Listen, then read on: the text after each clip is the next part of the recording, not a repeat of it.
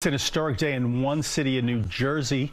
Paterson's first ever African-American deputy fire chief was sworn in. CBS 2's Nick Caloway spoke to him about his rise through the ranks and what he wants to accomplish. So help me God. So help me God. Congratulations, Chief.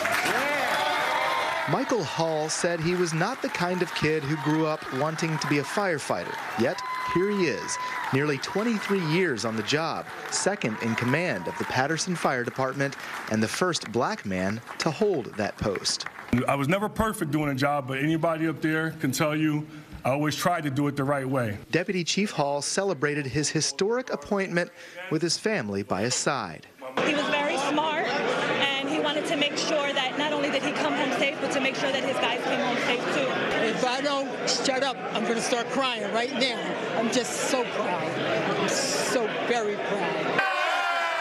Chief Hall is incredibly well-liked in this diverse department, as evidenced by the dozens of firefighters who showed up at City Hall to congratulate him on his historic achievement. It's not just about the books. It's about knowing the job, and he knows the job.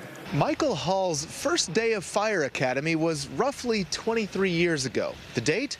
September 11th, 2001. You take a career where 343 people get killed on the first day you started, it does make you kind of think twice. Luckily for the people of Paterson, he stayed, using the tragedy of 9/11 as an inspiration to serve. And here we are, most of us 23 plus years later, still doing this, so I'm glad it worked out. Chief Hall says he's proud to be a role model for little boys and girls in Paterson and beyond, to let them know they too can make a difference in their community. In Paterson, Nick Caloway, CBS 2 News. Last year, the mayor of Paterson appointed the city's first Hispanic fire chief.